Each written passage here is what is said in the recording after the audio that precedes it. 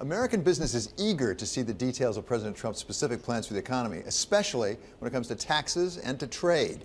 To go through the specifics of what business is looking for, we're joined now by the CEO of Snap-on. It's the premium U.S. toolmaker that sells its specialized tools directly to professional mechanics, from NASCAR to the airlines. Nick Pinchuk, welcome to Bloomberg. Good to have you here, Great sir. to be here. Okay, so as I suggested in the introduction, we hear a lot from strategists. We hear a lot from economists. You really run a business. You've got real employees making real profits. Right. Sure. What are you hoping for out of the Trump administration? Well, let me just give you a little background so you know where I'm coming from on this. Snap-on's a company which makes hand tools from steel all the way to the end hand tool, and we hand it to the end user. So we call on almost 1 million technicians in the field, our people, our franchisees, and we call on a number of factories. So we have a grassroots appreciation of what people are looking for. And what they're looking for is tone more than anything else.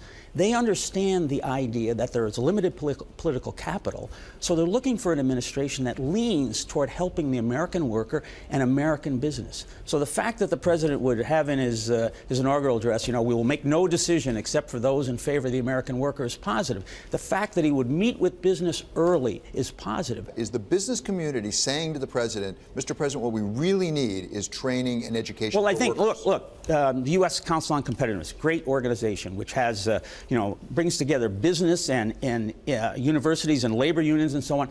They're talking about talent. They're talking about investment in technology. They're talking about investment, which is tax. They're talking about other things like infrastructure.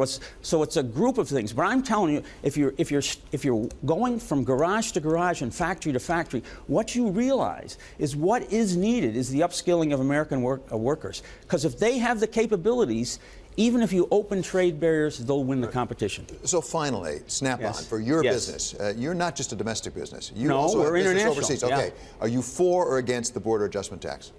We are not worried about the border adjustment taxes. We import about as much as we export. 80% of what we sell in the United States is made right here, and a hand tool is 50% to 60% labor. And we really haven't moved anything offshore. So we're in we're actually, I think, in a great position. Even if they go to these destination taxes, which is the border tax, we'll be in a great shape.